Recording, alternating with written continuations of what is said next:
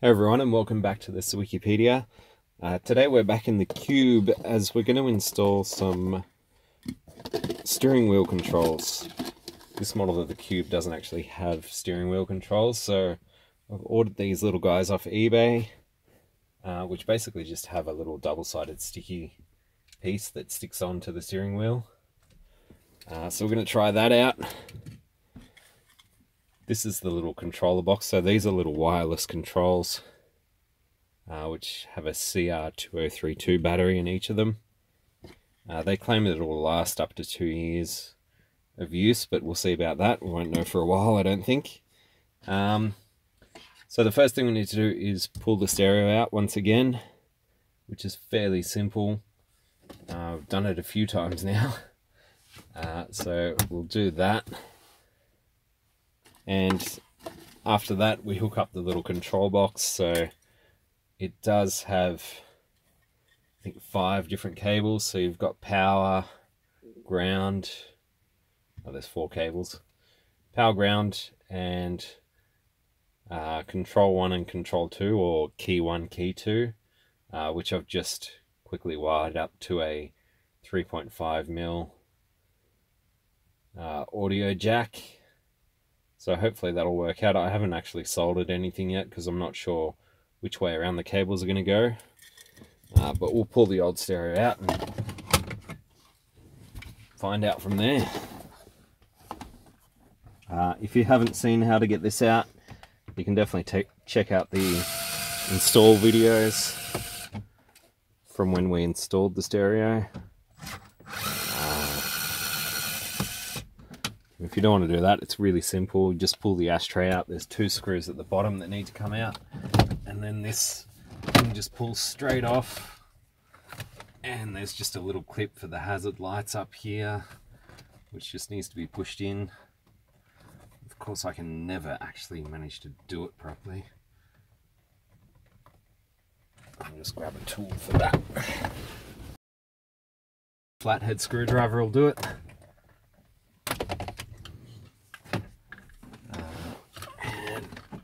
Cigarette lighter. Just need to take out the 4 screws that hold the stereo in. Try not to drop anything.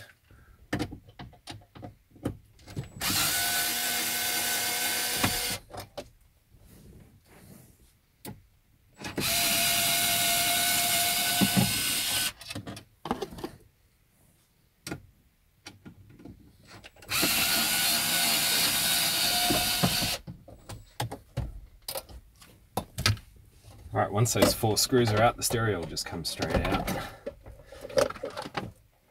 I'm not sure if I can angle it around enough.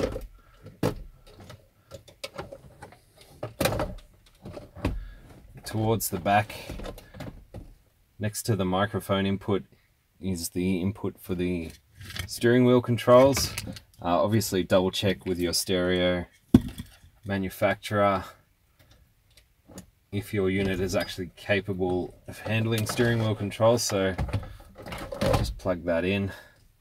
Now this little control box obviously needs power as well, so I'll have to wire up the red cable to the auxiliary power and obviously black to ground.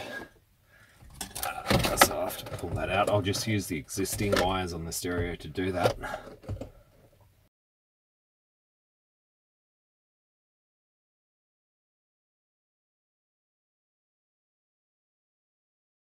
Hooked up the ground and accessories wire, so hopefully our little control box should have power. We'll just turn the accessories on.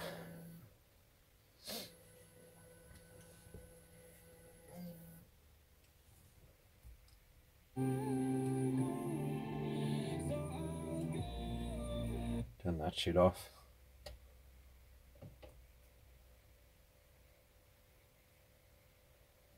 Okay, so the Pioneer system gives you the option for a steering wheel control without adapter. Just going to go for Japanese car. And with any luck, we should be able to program these little guys to the corresponding buttons. So volume down, hold that for a second, mute,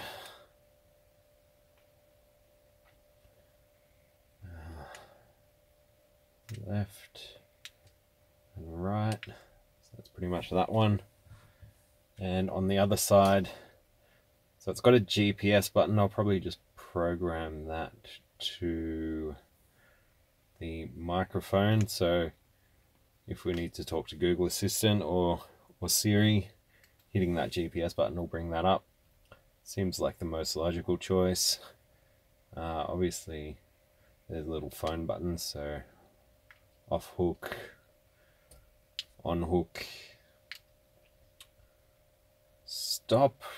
I guess we'll program that to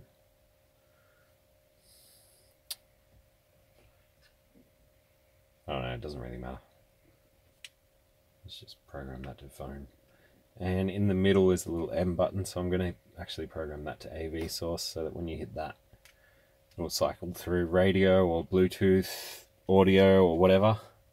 So that looks like it. Let's give it a test. So yeah, hitting that M button will go to radio, and then, as I said, Spotify, whatever's programmed on the head unit.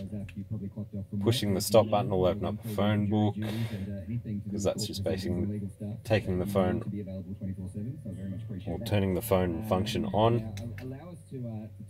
Off hook and on hook don't seem to do anything because we're not in a call. Probably noticed there was a random pause there because hitting the Google Assistant button automatically brings up Google Assistant on my phone. So that was probably a bad idea, but that'll explain that. The rest of the buttons, obviously volume up and down, left and right will just switch through radio stations at the moment, otherwise it'll skip tracks if you're in Bluetooth audio or playing a CD, whatever you're doing, and mutes. So that's really about it. Obviously it's a really simple one today. And these little guys were like 15 bucks off eBay, so it's a piece of piss putting them in. You can't really go wrong, as long as your head unit is compatible with steering wheel controls that don't require an adapter. And the Cube steering wheel is almost ideal because it's got these nice little flat spots, so they'll sit perfectly on them.